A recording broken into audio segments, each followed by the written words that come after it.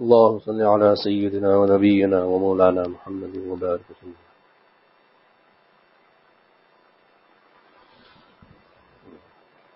We are in Surah Al-Rum. This is the next surah, the surah after Al-Ankabut, which is surah number 30. أعوذ بالله من الشيطان الرجيم. بسم الله الرحمن الرحيم. ألف لام ميم. غلبت الروم في أدنى الأرض وهم من بعد غلبهم سيغلبون في بضع سنين لله الأمر من قبل ومن بعد ويومئذ يفرح المؤمنون بنصر الله ينصر من يشاء وهو العزيز الرحيم. وعد الله لا يخلف الله وعده ولكن أكثر الناس لا يعلمون.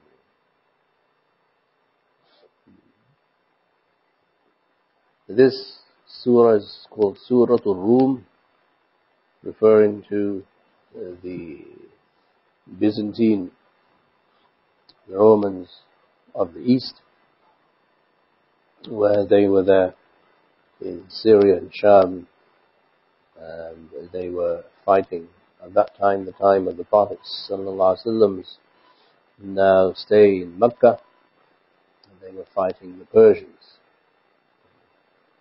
The Quraysh, who were known as great negotiators, political negotiators with tribes and leaders in the south in Yemen, and also with leaders and tribes in the north.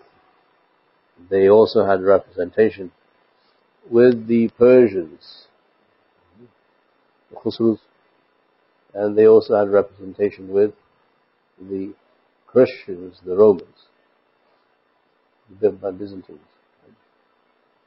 So Abu Sufyan, in a famous hadith that is narrated by Bukhari and others, stood up in front of the Byzantine Emperor Hercules Hirakl and gave an understanding of who the Prophet Muhammad ﷺ is in front of him. And as later on, in the time the Prophet spent in Medina, the Quraysh at this time had, if not a political alliance, but at least a psychological alliance and preference with and to the Persians. They were not aligned politically with the Byzantines, the Romans, the Christians. So the Persians, at the time when this surah was revealed, had gained momentum in the war between the Persians and the Romans. And they were defeating the Romans battle after battle. So this the Quraysh knew, meaning they understood the world view at that time. They're very organized, sophisticated in their understanding of that part of the world.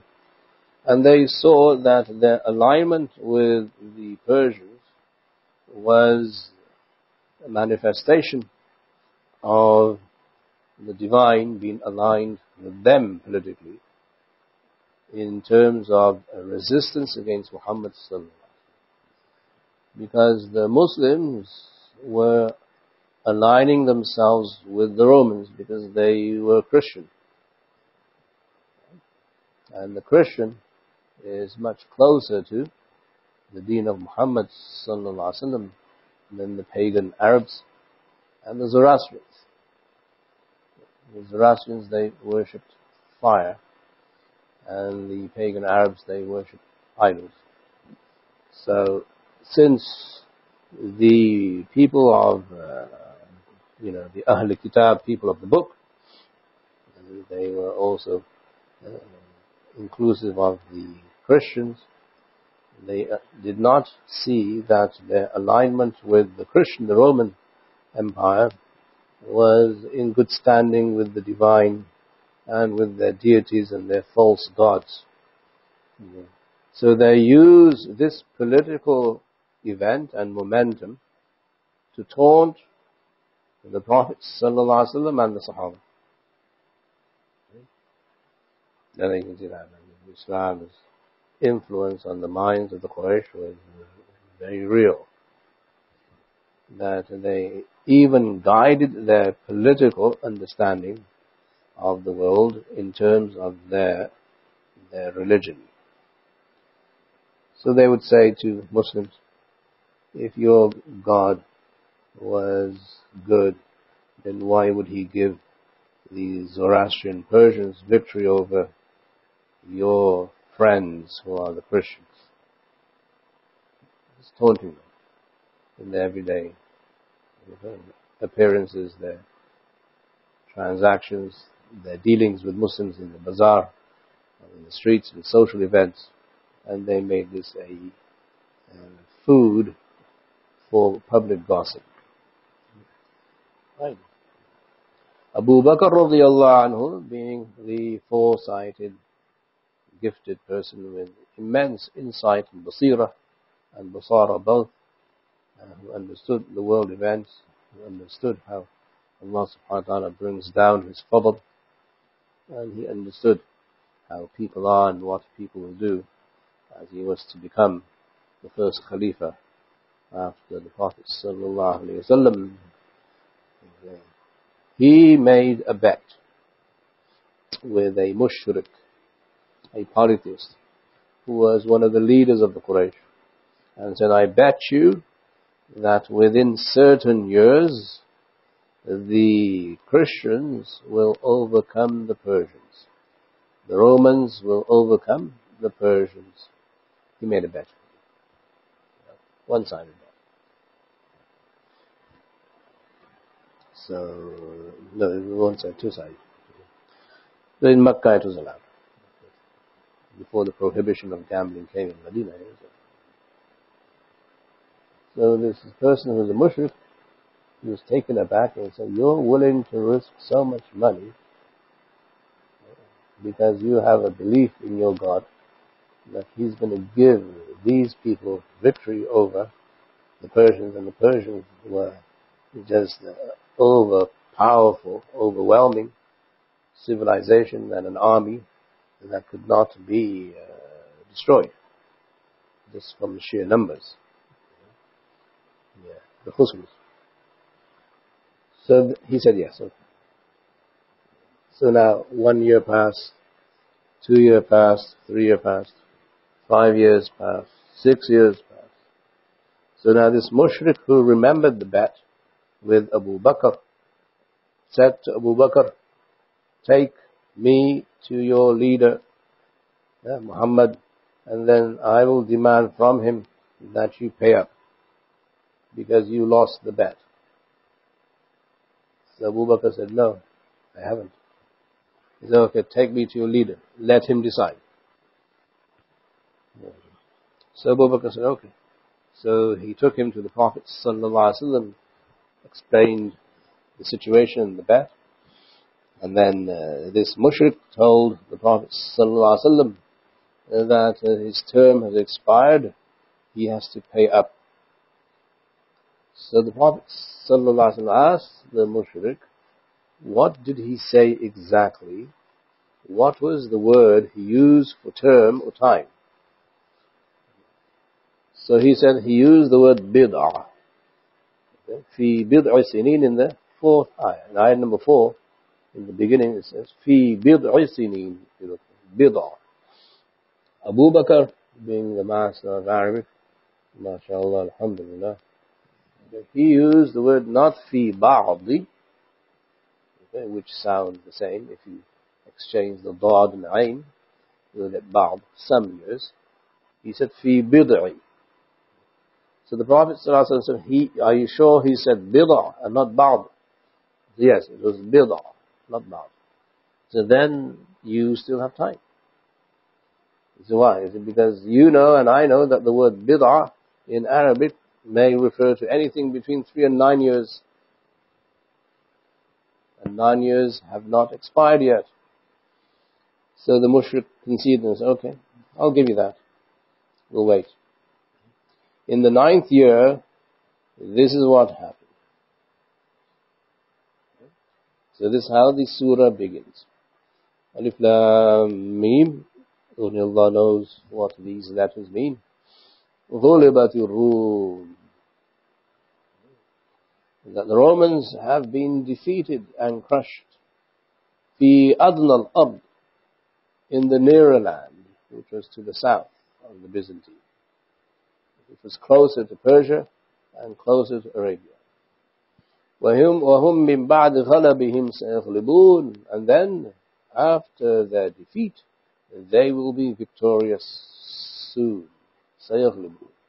For sure. When? فِي بِضْعِ سِنِينَ. In this number of years, which may be from 3 to 9. لِلَّهِ الْأَمْرُ مِنْ قَبْلُ وَمِنْ بَعْدِ. To Allah alone belongs the command before the victory and after the victory. And on that day, وَيَوْمَئِذٍ يَفْرَحُ الْمُؤْمِنُونَ. When that day came, when the Byzantines overpowered the Persians, believers rejoiced and they were happy. This is what happened. So then they overcame the Persians, and this ayah was revealed, or this sequence of ayat were revealed. And the believers in Mecca, along with the Prophet ﷺ and Abu Bakr, they were very happy. وَعَدَ اللَّهِ بِنَصْرِ اللَّهِ. They were happy with Allah's help coming. يَنْصُرُ مَنْ يَشَاءُ. It is Allah who helps whomever He wishes. وَهُوَ الْعَزِيزُ الرَّحِيمُ. He is the overwhelming, the supreme, and also the immensely merciful. وَعَدَ اللَّهِ. It is the promise of Allah. لَا يُخْلِفُ اللَّهُ وَعَدَهُ. Allah will not delay and go against His promise. وَلَكِنَّ أَكْثَرَ النَّاسِ لَا يَعْلَمُونَ. But most people, they do not know. So Allah revealed this ayah before the time of the victory came, and that is the meaning of وَعَدَ اللَّهِ, the promise of Allah. So there are a number of issues here in the background and the backdrop and the story, circumstance of revelation, which we must appropriate in the light of what's known as international relationships and international politics. And this ayah and this surah is from the Meccan period. It was revealed in Mecca, not in Medina. So this surah talks about the theories and the paradigms of non-Muslims living in non-Muslim lands. How do we see them? How do we objectify them? How do we qualify them? How do we quantify them? This, and as in Mecca at that time, was Darul Harb. It was the abode of non-Muslims. And Muslims were living there, albeit in a very persecuted state. Abu Bakr radiyallahu anhu, being the Khalifa of the Prophet sallallahu alaihi wasallam, had already developed the ability to look at world events and see which world event is going to benefit Muslims more or less. And that's how his vision was, always for the Muslim, that this is how we align ourselves in the doctrine of Tawheed, of monotheism, of being close to Allah subhanahu wa ta'ala. So this is a lesson of world politics, international relationships, and how to see world events through the lens of Tawheed. This is a big lesson. So, first, what comes out is that these ayat speak specifically of Abu Bakr, without mentioning his name. Okay? Otherwise, you would not understand what these ayat mean. That's the story. And the story is through the consensus of the Mufassirun. They will agree that this is what happened. And this ayat, or this sequence of ayat, were revealed for promoting the intelligence of Abu Bakr radiyallahu ta'ala anhu. You don't need to mention the name in the Quran, but we know that you will know through your Seerah and through historical accounts that this is what happened and this is why this surah was revealed. Number 2 is that when there are things that happen in the world, then the Muslim must be aware of what happens. A Muslim cannot afford to remain oblivious of world events and say that I don't care. This is not leadership. If you want Muslims to be leaders, they must be aware or informed at least of what happens in the world around them. This is what Abu Bakr radiallahu anhu. So the Quraysh, they were also, as I said, great negotiators, and they had the ability to align themselves and form allegiances with other groups and other countries and other rulers. That's how their trade worked. Abu Bakr was part of that trade campaign that the Quraysh had, and he also knew where his loyalties were. After Islam, his loyalties now were managed, regulated, and trimmed by Tawheed. This is Allah. And this is not Allah. This is how we worship Allah, and this is how we don't worship Allah. Those who worship Allah, even though they may have a distorted method, they are still closer to us in theory than those who don't worship Allah. Meaning the pagan Arabs and the Zoroastrians, those who worship fire. So those who worship fire, they don't worship God. They worship something other than God. Like the mushrik in Mecca, he doesn't worship God, he worships so many of his false gods. So my Tawheed tells me that I must align myself with this Christian who at least says that there's a God, and he recognizes the same God that we have, except that his mode and method of worship is now distorted and corrupt because he's gone astray.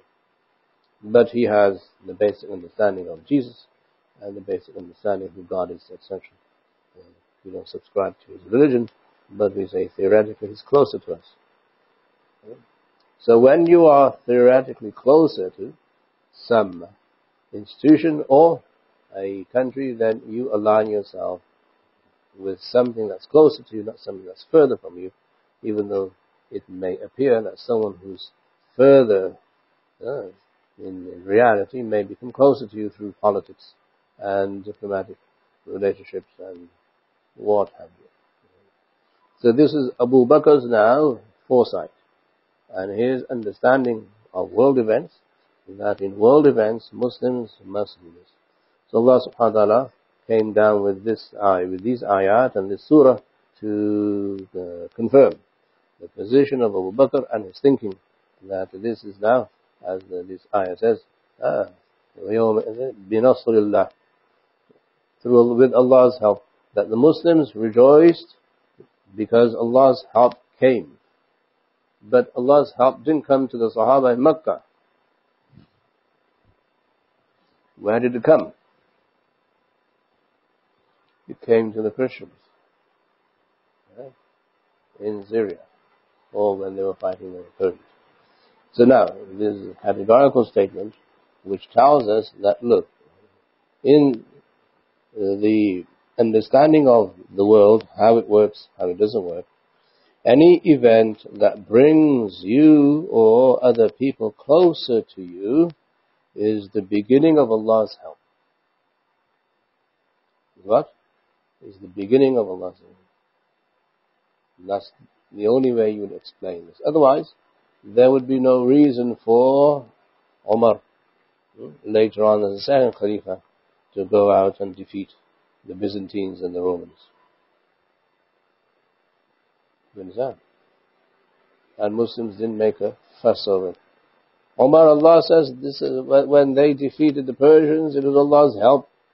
Now why are you going to defeat people who brought Allah's help? So what is Allah's help then? Allah's help comes in phases and in stages, in forms, and through different ways and methods. What happens? This was the beginning of Allah's help to the Prophet ﷺ and to Abu Bakr and to the Muslims, that this process, now this victory of the Romans over the Persians, is the beginning of Allah's help. And that is what the Muslims saw. وَيَوْمَئِذِ يَفْرَحُ الْمُؤْمِنُونَ, the day when the believers rejoiced. Why did they rejoice? Because of Allah's help. بِنَصْرِ اللَّهِ. In which sense? That eventually these chain of events will lead to the Muslims coming on to the political scene and the international scene, and then Allah's help will be complete when Muslims have victory. Right? Now this foresight and this ability to see this was that of Abu Bakr. And that is why he was the first Khalifa. Nobody else saw this. Even though Umar was here at this time, he was a Muslim at this time, he didn't see this. Abu Bakr saw it. That is why at the time of Sulh Hudaybiyah, when the Prophet ﷺ drafted an agreement of diplomatic relationships between himself and the Quraysh of Makkah, what do you call it? It looked like a concession, that the Muslims conceded so many issues to the Quraysh, and it felt like a surrender, as you know from the Treaty of Hudaybiyah, which you must have read in Seerah, and you can still read it if you haven't. So most of the Sahaba were not too happy with the conciliatory tone of the Prophet ﷺ conceding so many terms to the Quraysh. And Umar came to Abu Bakr and said, do you really think this is a victory? Right? The Quran was revealed, إِنَّا فَتَحْنَا لَكَ فَتْحًا مُبِينًا, after the treaty was signed. That indeed we have given you an open victory. The Sahaba were sitting there scratching their heads. And he came to Abu Bakr, what kind of victory is this? You've conceded everything to the Quraysh. Abu Bakr looked at him, it's a victory. Then, meaning the political acumen of Abu Bakr was so immense that he saw what the Prophet saw, and he saw how Allah creates events in the world. One thing after one thing leads to that. It's a domino effect. So that was now confirmed by the Quran by saying that the believers will rejoice on that day because of Allah's help. Allah's help came to the Christians. So why are Muslims rejoicing? Because the Christians defeated the Persians. Because Abu Bakr knew this is going to trigger another set of events where the Quraysh will become weak, the Zoroastrians will become weak, and the Christians will also become weak. And when that happens, Muslims will have victory. Wa'ad Allah. Allah's promise. So these set of ayat are a proof that Allah subhanahu wa ta'ala recognizes the acumen of Abu Bakr. Much to the disdain of others who might say he was no good. This is a confirmation from the Quran. لا يخلف الله وعده ولكن أكثر الناس لا يعلمون, but most people, they do not know.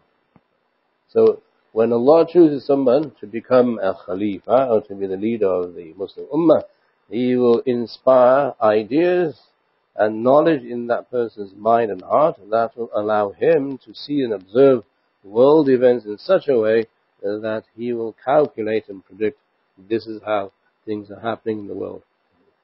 And this is how things happen in the world. So a reading of history and the reading of what's known as Ayyamullah. No? There's a word, a phrase in the Quran, وَتِلْكَ الْأَيَّامُ نُدَاوِلُهَا بَيْنَ النَّاسِ, which came at the time of Uhud. Again, a battle in warfare. These are the trials and days and victories and defeats that we rotate amongst people. نُدَاوِلُهَا بِالنَّاسِ. So losing one battle doesn't mean to say you lost the war. And winning one battle doesn't mean that you won the war. These things, they rotate. It's for the military general and it's for your political leader to understand how Allah regulates these events and how to interpret them. Okay? So that this is called the interpretation of world events, the interpretation of stories. Okay? Why is that important? Because the Quran gives us now two types of interpretation, both mentioned in the same word in Surah Yusuf.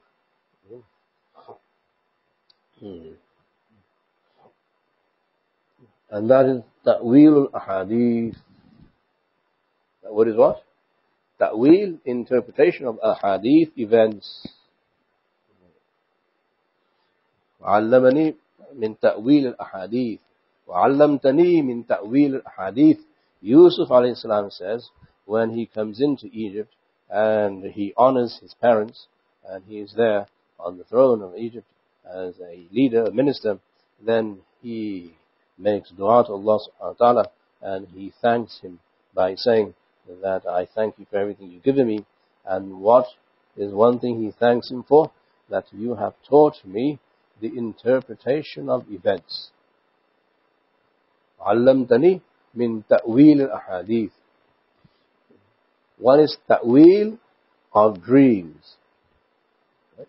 That you interpret dreams, and the other is you interpret world events, ahadith. So there are two sciences. One is very tangible, okay? It's about forecasting, predicting, and the other is intangible, which is abstract, and that is the world of dreams. Right? The world of dreams. You have a dream, it occurs in your subconscious, conscious, wherever it occurs, but it's abstract. Okay? That abstract reality has a form. You, your brain, whoever sees that form, now relates it in words, and those words are then interpreted by the interpreter. That's called ta'bir al-ru'ya or ta'wil al-ahlam, the interpretation of dreams. So the king saw 7 cows. This in Surah Yusuf. Now, how do you get from the form of a cow to the interpretation of a cow as a year? Because Yusuf alayhi salam interpreted each cow as being 1 year. Right? Now, how do you get from there to there? That's abstract. Okay? So you need a creative mind. But that creative mind has to coincide with the real world, which is here. Okay? So that quality has to be quantified with an interpretation. Who gives you that ilm? Allah subhanahu wa ta'ala. So Allah subhanahu wa ta'ala gave Yusuf alayhi salam that knowledge whereby he would be able to interpret abstract realities that people see in the world of dreams and bring them down to earth literally and say, this is what it means. So you saw 7 fat cows and 7 lean cows, and they mean years. So you'll have 7 years of prosperity and 7 years of adversity. Your 7-year cycle in the economy. Right. Now how do Yusuf now recognize that? So he thanks Allah for giving him that ability to look into the abstract and then interpret, because this is a knowledge that all prophets have. Every prophet is given the knowledge of interpretation of dreams. It is part of Nabuwah. Right? Every dream of every prophet is true, and it's wahi, because he has to act upon it. So Ibrahim alayhi salam interpreted dreams. Everybody from there to Yusuf and everybody else, they all interpreted dreams. The prophets also interpreted dreams. Okay? Right. That's one science. Science of the abstract to the real. That Abu Bakr excelled in during the time of the Prophet sallallahu alaihi wasallam, which is known through a hadith, that in Medina, the Prophet sallallahu alaihi wasallam frequently would sit after Fajr and ask if any of the Sahaba had a dream. If they had a dream, he would interpret that dream.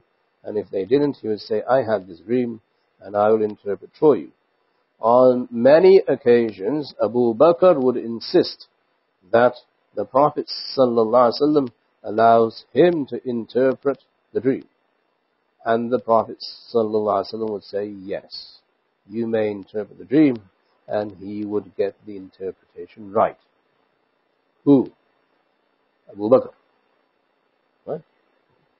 So Abu Bakr's intellectual ability was far superior than the intellectual abilities of all the other Sahaba, because he was the closest to the Prophet ﷺ in his sohbah, in his companionship. Before that, in Makkah, Abu Bakr was given the ability to forecast and predict events. Ta'wil al-ahadith also refers to reading events, reading stories. So you can do it the other way. What is the proof of this? That the Sahaba and the Tabi'un, the students of the Sahaba, would sometimes interpret hadith of the Prophet ﷺ in such a way as if they were interpreting a dream. The Prophet ﷺ went and he stood by a well. Abu Bakr came, he stood next to him. Umar came and he stood on the other side of the well. Uthman came and there was no space for him to stand anywhere. This happened as part of the Seerah. It is a real event in real time. And this hadith is reported by Bukhari and other people. The Sahaba and the Tabi'un, the Tabi'i who narrates this hadith, Sa'id ibn Musayyib, rahimahullah, says that from this story, I interpreted the story. Awwaltuhu.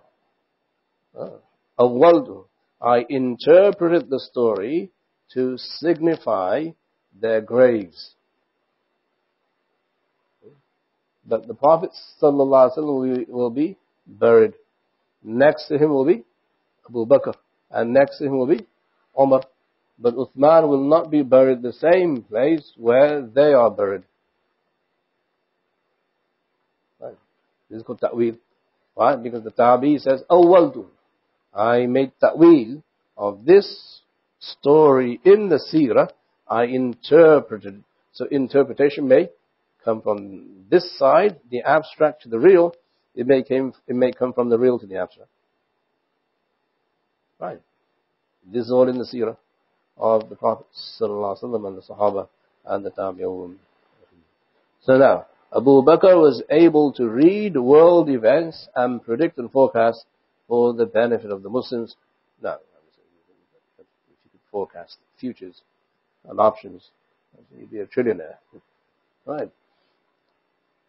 You understand what I'm saying? But his mind and heart was not about the dunya.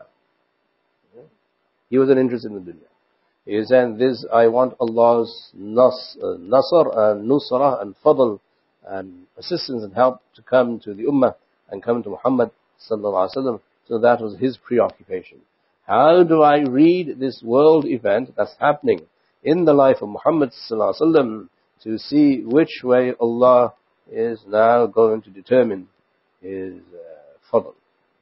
So he said to the mushrik of Quraysh that this is the beginning of the end for the Zoroastrians as a continent, as a continuous chain of events that will eventually lead to the nusr of Allah coming to the Muslims. One thing has to come first, then the second event, and then the third event. This is the genius of Abu Bakr radiallahu anhu, and who better to lead the ummah after Muhammad sallallahu alaihi wasallam than a man who can interpret reality into the abstract and who can interpret abstract into reality. No one except Abu Bakr. At this time, Ali was a young boy. At this time in Makkah, Ali was a young boy. He was not a mature adult. Obviously, Sahabi, obviously, a million times much more mature than we ever will be. But in comparison to Umar, he was still a young boy. And in comparison to Abu Bakr, he was a young boy. And to Uthman, he was a young boy. So what we are saying is that these ayat prove the authenticity of Abu Bakr's reading of reality, and Abu Bakr's intelligence, and Abu Bakr's knowledge. When you have that, then he becomes the gate for all the victories of Umar and all the victories of Uthman radiallahu. So this is a historical context, so that we appreciate that when we read these ayat, we must read these ayat against the backdrop of the Seerah. Because if you didn't know this story, you would not be able to articulate what it is these ayat are saying. Number one. Right? So now, we see this as Allah subhanahu wa ta'ala's fadl upon Abu Bakr and Muhammad sallallahu alaihi wasallam, the Prophet sallallahu alaihi wasallam, that he gave these people such intelligence and such knowledge that we benefit from even today.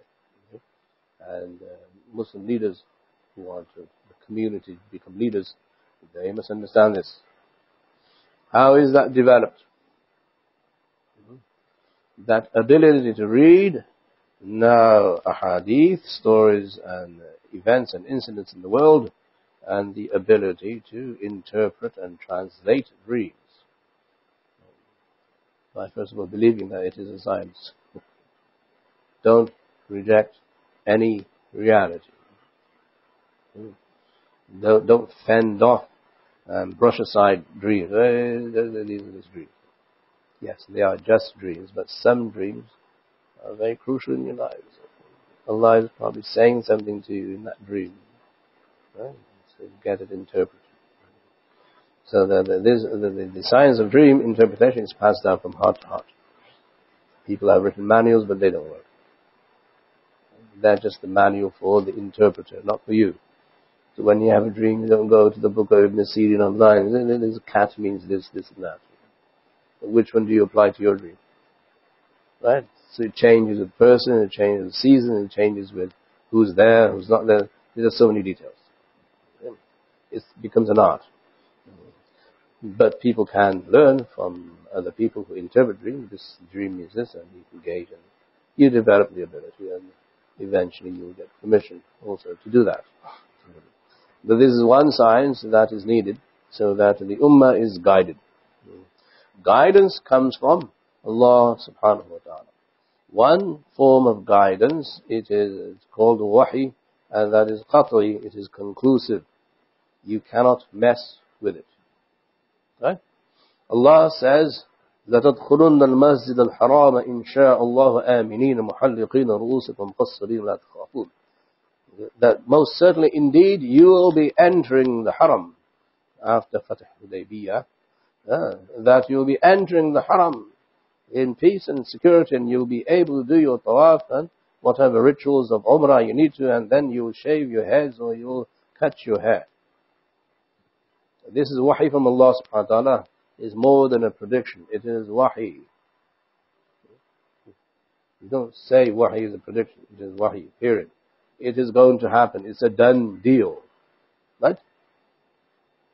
Meaning the day of judgment is a done deal. It will happen. It's not a prediction. So you don't need Nostradamus to predict anything. Wahi is a done deal. It's finished. Khalas. Our knowledge of Allah is done. That knowledge comes to a prophet. Those who are close to the prophets and to the Prophet Muhammad sallallahu alaihi wasallam is a different type of guidance, which is very powerful, but it's lesser in authenticity than wahi. Right? This is what the Sahaba relied on for their leadership. The Sahaba did not rely on quantified formula for projection, that you have these quantified formulae. And with these quantified formulae through economics and through business or finance or what have you, or whatever you calculate through your military acumen, this is what's going to happen now. Okay? That ability came from something called nur. ruhaniyya, spirituality. That the closer you are to Allah subhanahu wa ta'ala and the Prophet sallallahu alaihi wasallam, the more guidance you receive from the same niche.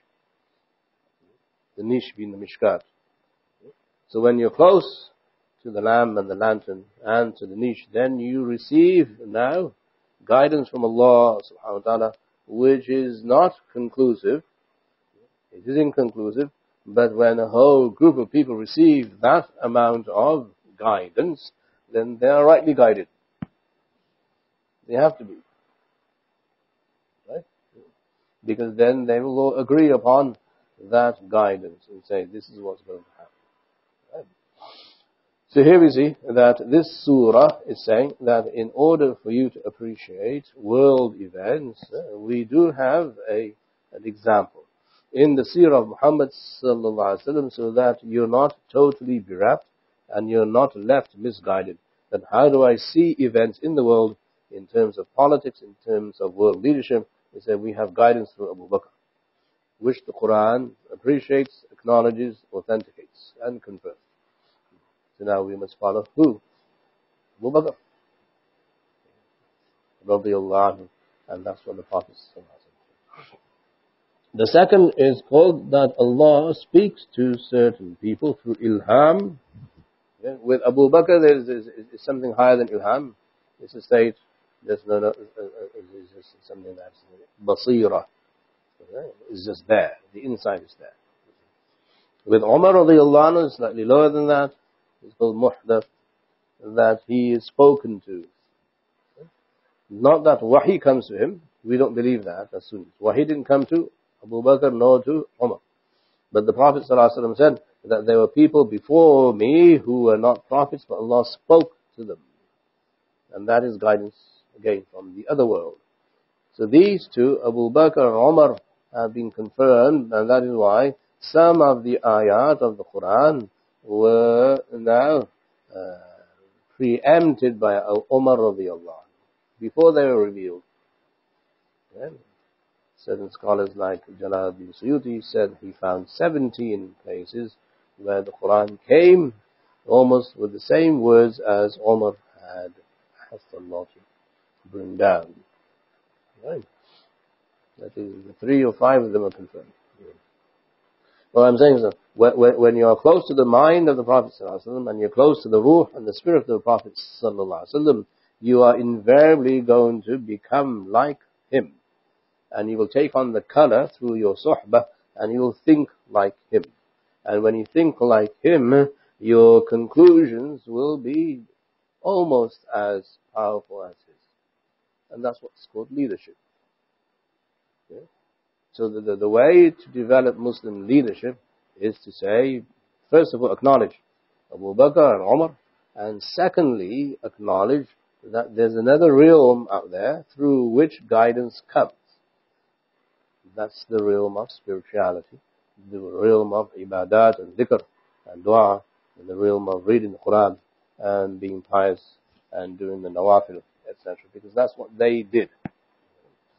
Yes, mundane understanding of the world is good, but that's not enough. You need something more than a mundane understanding, and that is what the next ayah refers to, which we will do next time. Yeah, so the difference between understanding the world the way the world understands it and understanding the world the way Abu Bakr and Umar understood it. It's a big difference. And that is why we appreciate the khidmat, the services of Abu Bakr and Umar, because Allah subhanahu wa ta'ala did indeed inspire them towards the truth, even though it was not wahi. They were not infallible. They are the Ummah of Muhammad sallallahu alaihi wasallam, and there is no Nabi, nor any Nabuwah after Muhammad sallallahu alaihi wasallam. So with this said, we make dua Allah subhanahu wa ta'ala gives us the knowledge of whatever is beneficial to us in this world and the world hereafter, and allow us to appreciate all the good work of all the other Muslims who came before us. Ameen ya Rabbal Alameen. Wa sallallahu ta'ala ala khayri khalqi Muhammad wa alihi wa sahbihi ajma'in. Wa rahmatullahi.